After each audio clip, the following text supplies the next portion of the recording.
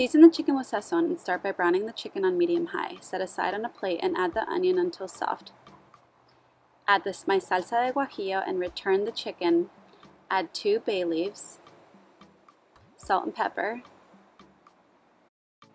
and then eventually lower the heat, cover, and cook for an hour.